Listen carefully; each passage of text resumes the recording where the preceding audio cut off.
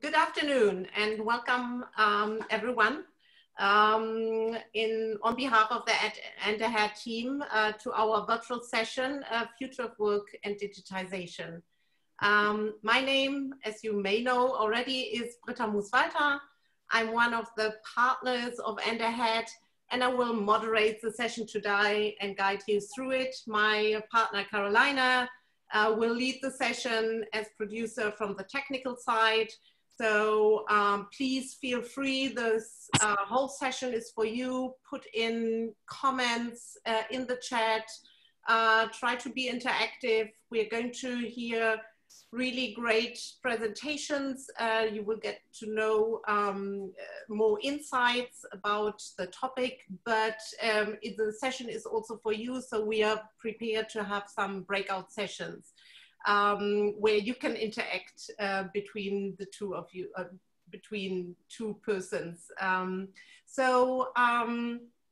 The first part of the session, as Carolina said, during the presentation will be recorded, but not the discussion after. Today's topic is very important to us, and especially for our community, as it is part of our forum and workshop we do twice a year, and also part of our methodology to support and guide individuals on their back to work journey after an extended career break. Why is that? As we believe our community of mid-career talents are looking to return to work or reinvent their careers, they have to first clarify for themselves, what is it what I want to do in the future with my skills and experience? Where are my strengths and where are the opportunities in my sector, and where will I be needed? Therefore, we have to look deeper into what also changed during their absences, and where is the best area, what is the best way to restart and reconnect to the workforce. The World Economic Forum stated at the beginning of 2020 that a reskilling revolution is needed. So more than 1 billion jobs, almost 1/3 of all jobs worldwide, are likely to be transformed by technology in the next decade, according to the OECD estimates. By 2022, the World Economic Forum says or estimates 133 million new jobs in major economies will be created to be able to meet the demands of the fourth industrial revolution. So being in the workforce or out of it and want to return, we are all sitting in the same boat. We have to learn, reskill or upskill. We all have to be prepared and future ready and look into those fields where we can contribute the most and our chances are the highest to be successful. Therefore, we as AHR team feel very privileged today to have 2 women leaders and experts in the field of data, IT, tech and AI, who will talk about the needs and chances in the sector. But before I go and introduce Stella and Paurnima briefly to the agenda, I mentioned it's about, the presentation will be one each, up about 15 minutes. We start with Stella, then have Paurnima. Then we are going to have 2 breakout sessions, each 8 to 10 minutes, and then it's Q&A, so please, within the presentation time or the breakout sessions, if they are coming, you know, questions, comments, please share. This should be an interactive session, and we would like it to be your session so that you will benefit and your questions will be answered. So now I have the honor to introduce, first of all, Stella Ioannidou. She's responsible for IT workforce management at Eurobank, and she today will emphasize on where the world or work in technology is heading at. Stella is a reskilling professional and executive search coach based in Athens, Greece. It's very hot out there, we heard, with more than 15 years of combined experience in various professional roles. Currently, she supervises Eurobank's IT workforce management unit and also is responsible for strategically driving the reskilling needs of approximately 600 IT professionals. But that's not all. She even on her spare time is working a lot, and that's how we met. And she last year reached out to me to really actually support me in what, and us, it was then ahead what we do, because she found, okay, what you are doing is really valuable. And so thankful, Stella, for coming and approach us, and we're really grateful to have you. So you are also an ambassador for working parents and an advocate. You do research for this in this field, and you want to show also how the skills of parents are relevant to the modern world of work. And you have a blog called the Project Mamager. We will put that also in the chat, so for those who are curious. And then second, we are going to have Paurnima Kulkarni. Paurnima is responsible for Europe market strategic initiatives and was formerly heading the analytic and insights market practice Europe of Tata Consultancy services. Paurnima will emphasize her presentation on the opportunity in the field of data science and analytics and AI. She is a business leader with a passion for transformation, and currently she leads strategic initiatives for Tata Consulting Services and in continental Europe. She brings with her more than 21 years of industry experience and has worked with global clientele across North America, UK, Australia, India, and Europe, where she's based in Frankfurt. Paurnima has a management graduate with an electronics engineering degree, has also an executive MBA,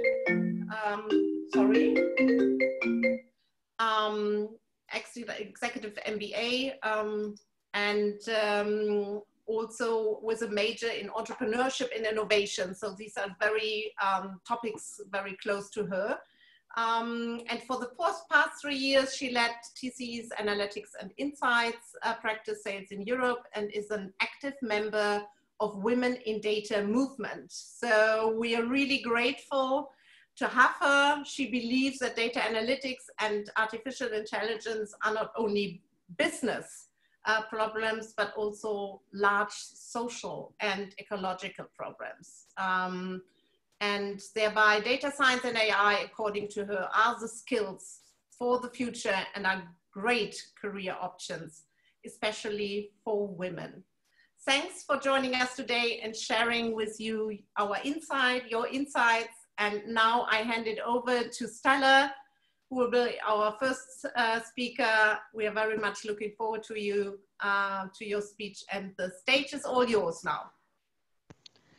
Thanks so much. I'm very grateful for being here. Thank you for the invite. It's always nice to attend the workshops of And Ahead and experience this lively community of people who want to support each other. So thanks for that. Just a small disclaimer before I begin. There's a 2-year-old dinosaur roaming around, so any screaming you will hear, that's little Jason. Feel free to say hi. Just allow me a couple of minutes to share my screen and turn on my presenter mode, because I have some slides, only a handful, I promise, to accompany my brief presentation today, our brief talk. And let's do this, and then let's do this. And I think that you can now see my slides, right? Yeah? Good. I'm Stella, I'm from Athens, and I work in a field called workforce management. Whenever people ask me what I do, I find it a bit hard to explain because depending on what aspect you look at it, our job and what do we do, how we impact the organization is complex. So some of my colleagues view that what we do is like we support coaching and decision making on who attends what training and why. I find it impossible to explain to my mom what I do, so I just tell her that I work in training of professional people, and we work a lot with data and analysis to support this decision making because I genuinely think that what we do in workforce management is an art and a science at the same time. We want to help people build sustainable careers and at the same time, those careers to be aligned and support the strategic plan of the organization. Eurobank is one of the four systemic banks in Greece. It has more than 8,000 people and spreads in many European countries as well. And the IT workforce management unit is responsible for approximately 600 IT professionals. And the role mix is kind of diverse. We don't just have the typical software engineers and IT operations people. We have project managers, we have business analysts, financial analysts, risk analysts. Like there's a diverse mix of profiles and skills that each and every one of these roles bring to the table.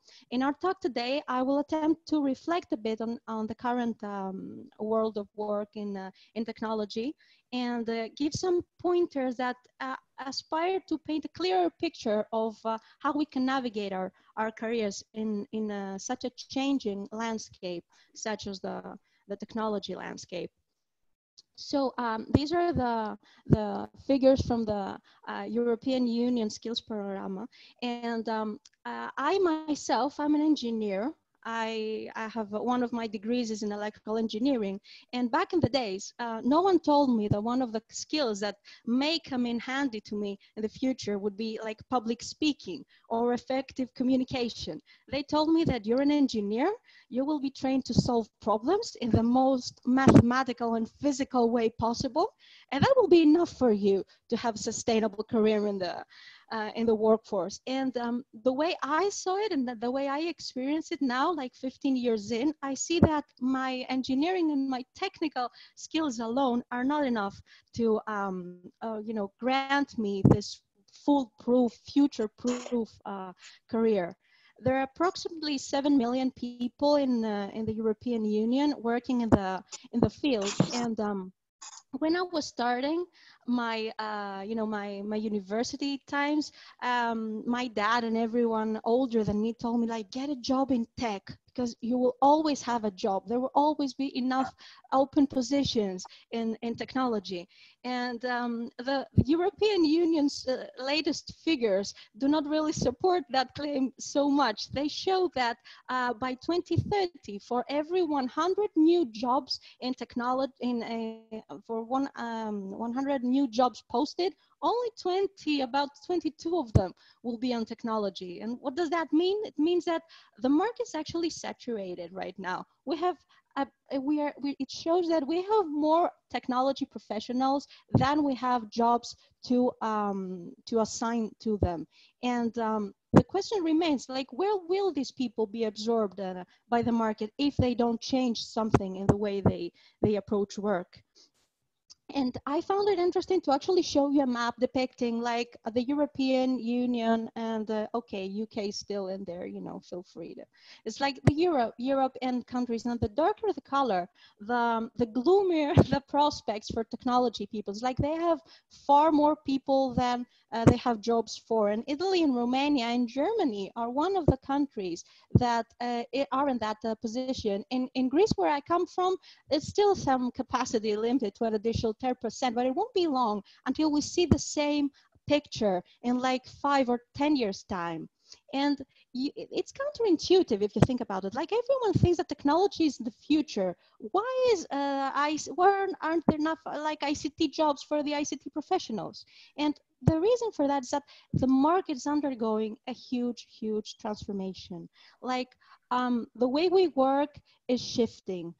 What work is there to be done is changing because there's also all sorts of new technologies coming, disrupting the business and the industry. The number of players who can perform the work is different, and where we work from is totally different. And I mean, I don't have to tell you now, after the COVID extravaganza, we see that we don't need offices anymore in many cases and in many industries. All you need is like a desk, and if you were to go to a workplace, a physical workplace, it would be because it would be a space that would promote collaboration, creative thinking, and actually help teams perform better. But also automation and how it's entering, what works needs to be done. It actually, some jobs, some traditional positions, like people who would do cleaning of databases hand by hand. Now you don't need such a person because AI does that in itself in most cases. Or do I always need to be on a 9-to-5 professional relationship with an employer? No, it could be a gig. It would be a full-time or a part-time. I could freelance.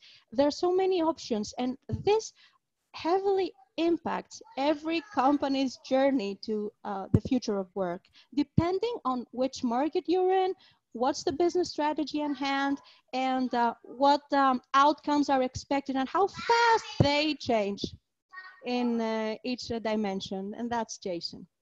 So we see the new role of technology is in the business world is affecting the IT disciplines and everything you get to learn at technology school. Even technology itself is changing, and now we see the terminology is changing. We see traditional roles that were very hot like 10 years ago, like project manager and business analyst. We see those roles so saturated, and we see the market shifting its focus, not just on a successful, unique individual project, but on a successful product, which will be the outcome of many successful projects and very high levels of business analysis to make sure you're creating the good fit between the solution and the client's needs. And we see roles like the project management coordinator role to be declining, and we see industries looking to hire people who understand better the finances of technology rather than how to manage many projects altogether.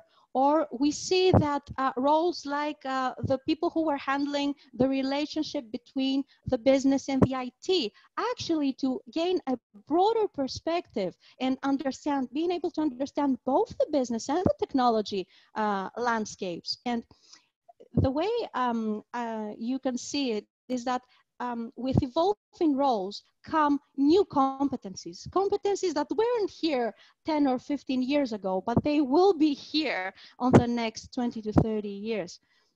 Like the traditional technological skills of thinking in a system or being able to solve technical problems. These are not the problems the business has right now.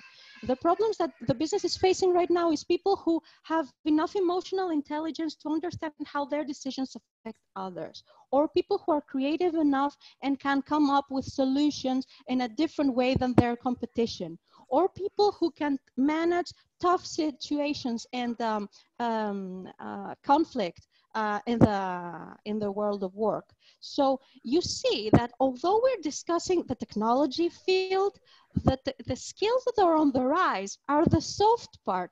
We don't, the problem that we're facing is that it's not that we don't have enough programmers to know programming language amazing, which is the new programming language. No, you see that everyone's grasping the technological stuff, but people are still still have steps to go until they reach to their full potential on their soft skills, their creativity, understanding complex business challenging, making hard decisions, and making sure that they secure engagement of their people or of their clients in their business decisions. And skills do matter. If you see this chart, like from the left to right is the least skilled people from the most skilled people, and the blue one are the people who are employed. You see that the people who are employed the most are the ones who are skilled the most. But okay, and when I say who are skilled to what? Skilled to the skills that will actually help you build sustainable career, like the ones that we discussed. But that's the juicy part. So how do you develop those skills? So there are many ways to achieve this, and not every road passes through the workplace. Because, for example, if you're not there yet and you're looking for a job right now and you're not employed currently, how can you develop the skills that you need and that your employer needs before you get hired? So there are many ways to tackle this, and I have the ideas that come to my head have three pillars. The first one is, okay, find an employer who will understand where you come from, who will help you grow and develop those skills that you need, and make sure you enter in a role that's not declining. Enter one of the evolving roles so that your job remains in context for the next 5 to 10 to 20 years. So this is the first part. But that's not just it.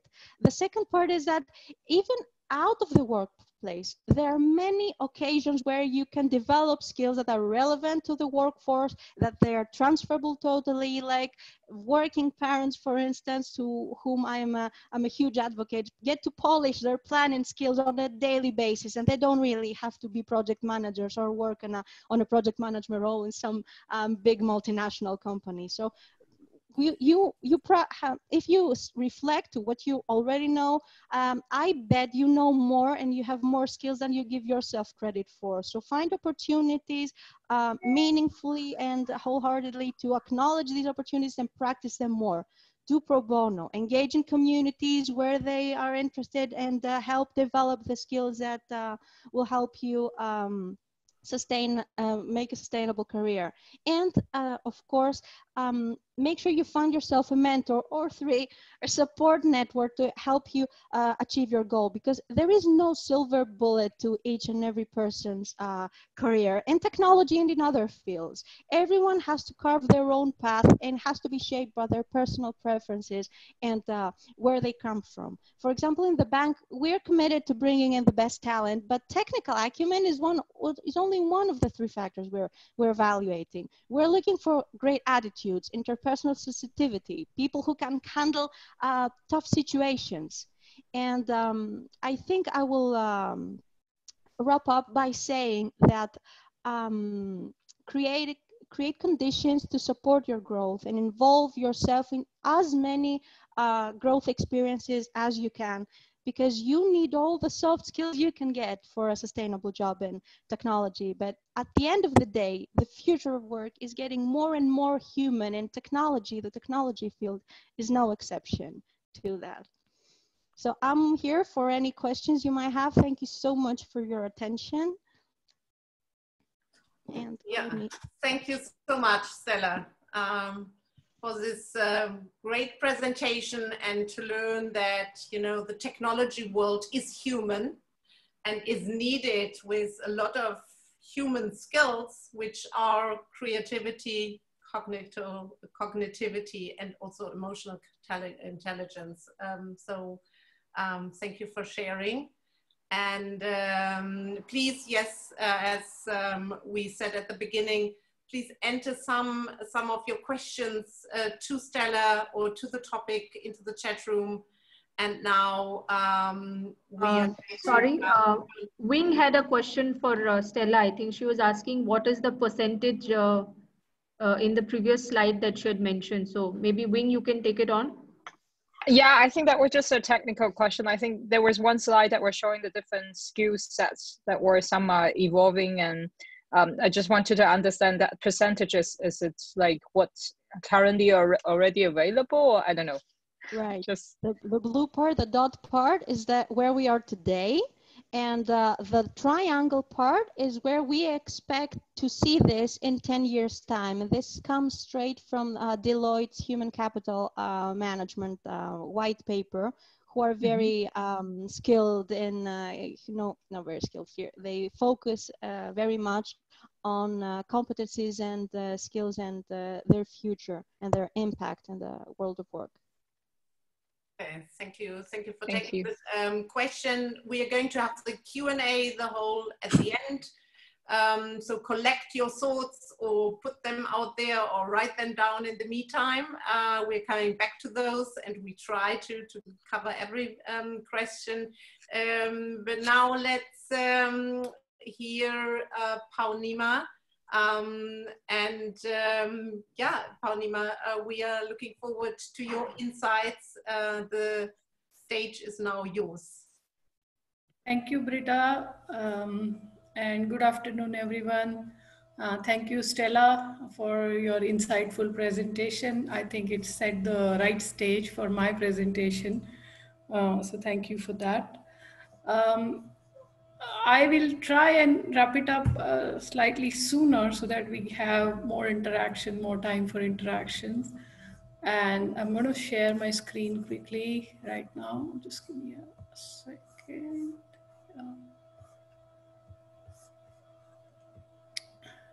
Okay, just give me a thumbs up if you are able to see this.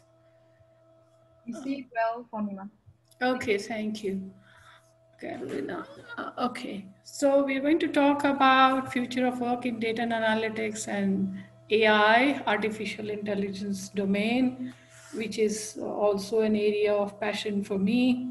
Stella has already set the stage right, and of course, data and analytics and AI is the skill of the future from a technical perspective, but there is a whole lot of human perspective to it, and that is why we thought it is a good idea to pick it up. Okay, so I'll just move on. So in this slide, I am sure all of us are familiar with some of the things like Amazon, WhatsApp, Reddit, Netflix, Instagram, Facebook, Twitter. Basically, we are generating a whole lot of data, okay? And it is coming in high volumes, ultra high volumes, and at a lightning speed.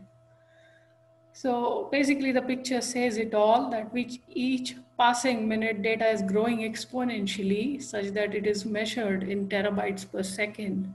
And in last 10 years, it has grown 45 times. In fact, IBM says it has grown, last 3 years, it has grown more than what humanity has generated before that. So to be able to deal with this high volume of high speed data, which is of different kinds, we need mechanisms. We need people who are skilled, who can actually make sense out of this data and help to make our lives, our businesses, our work better, right? So this is the opportunity space that we are talking about when we are talking about the data science and the artificial intelligence, right? And just to support that argument further in terms of the European data economy projections by the European Commissions. By the way, all these numbers are from the data strategy and AI strategy reports of the European Commission under their Digital Europe program. So you could see here from 2018 till now, the data volume has grown by 530%. The data economy, the value of data economy has grown from 300 odd billion to 829 billion. The number of data professionals is projected to grow almost double by 2025. And of course, the digital skills are also improving, but it's not enough. Today, European Commission says that 52% of the IT workforce needs to be reskilled in the digital skills. So that's the opportunity space we are talking in terms of data and analytics. As regards AI, again, some similar mind-boggling numbers in terms of the increase in investment, increase in research. Now the funding has been increased from 3.2 billion in 2016 to 20 billion per year, and it's even growing more.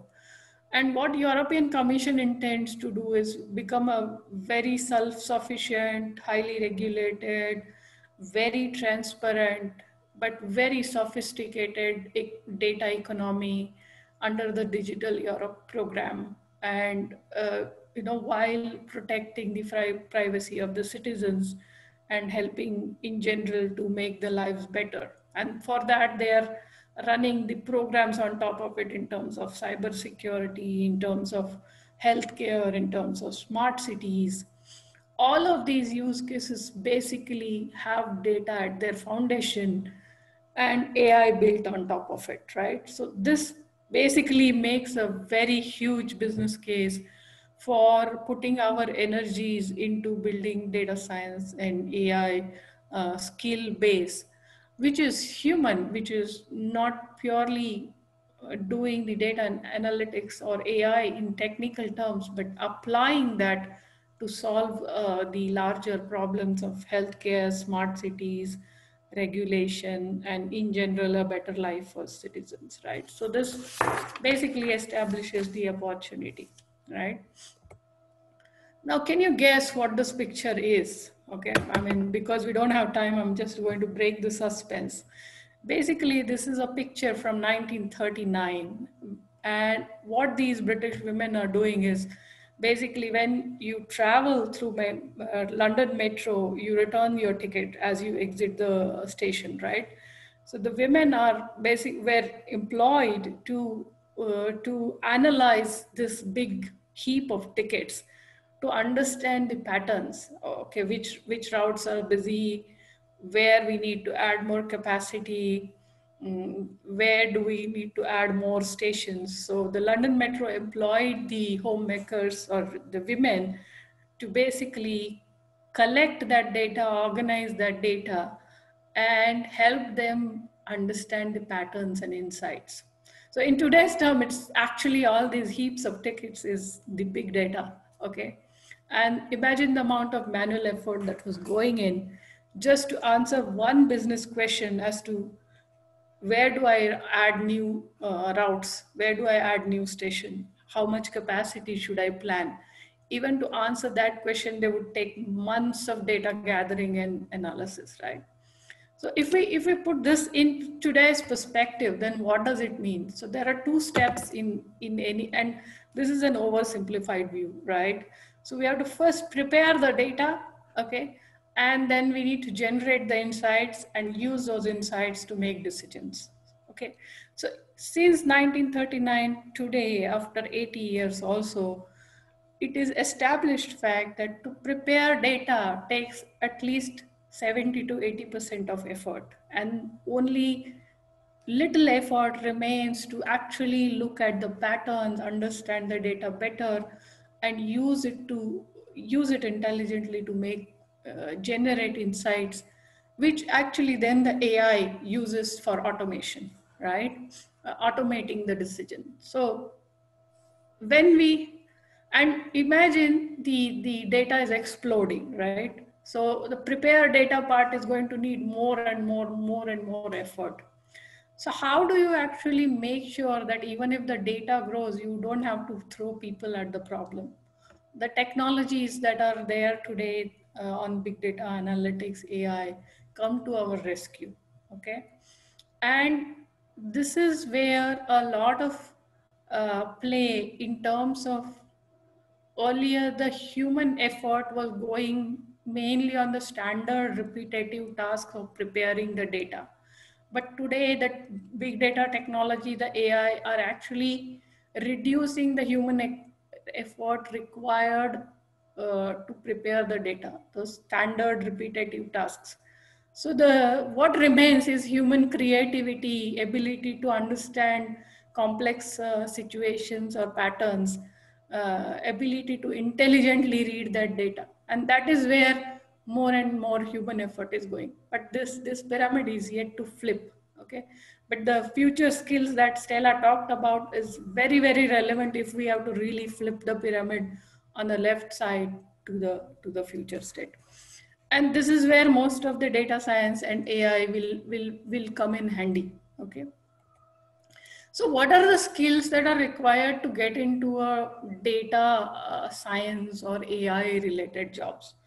So from my perspective, data and a lot of ready-made algorithms are always at the core. Even in 1939 or today, data is there, data has been there, data will be there. So now to be able to process that data into some meaningful insight, which leads to a very smart decision, you need three things. One, you need the context in which that data is generated. Let's say a credit card fraud, you need to know the credit card business process, right? So then you need the technology to be able to gather the data to be able to generate the insights. But more so, you need is your ability to define the problem, ask the right questions, assess the quality of the data, use creatively the patterns. Because the technology, like we saw in 1939, it was manual entirely. It keeps evolving, and more so in last 10 years, it has evolved exponentially. And we humans can learn the technology very quickly. It is only 15 to 20% of the capabilities required. But business context also evolves, because if you see banking, we have moved from branch banking to digital banking, and many of us don't know where the branch of our bank is today. But the business context probably was a little slower. But the skills that Stella talked about, and the skills of future, creativity, problem solving, critical thinking, leadership, to be able to embrace this change for human good will remain. Okay. So if you really want to be a good data scientist, a good AI engineer, then what you need is your ability to understand the problem and creatively solve that problem and creatively use that technology, right? So this is where this is, and of course there is a huge amount of resources available, be it the technology companies like Microsoft, Google, etc. They provide the platform. They provide all the contraptions. Universities and industries, they provide the business context. But what you really need to hone is your ability to use all these resources to solve the problems of the future. Okay.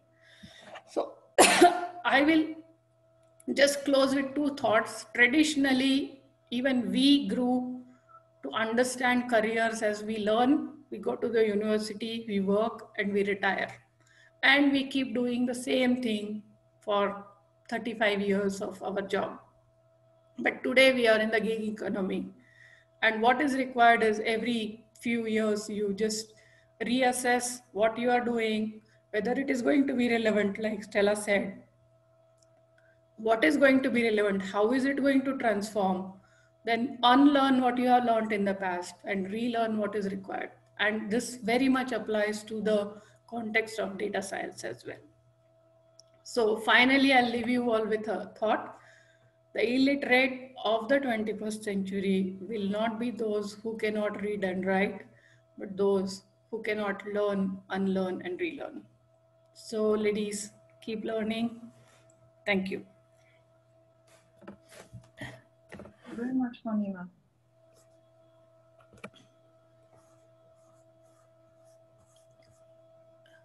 I am happy to take any questions, or we can proceed to the breakout, whatever. Yeah. So thank you so much, Paurnima, for this really interesting presentation and encouraging all of us to learn, to keep on learning, as this is definitely one area which changed so much over the last year. So when I think about when I grew up, you learned a skill and then you would, study law, you would become a lawyer and keep on, being a lawyer.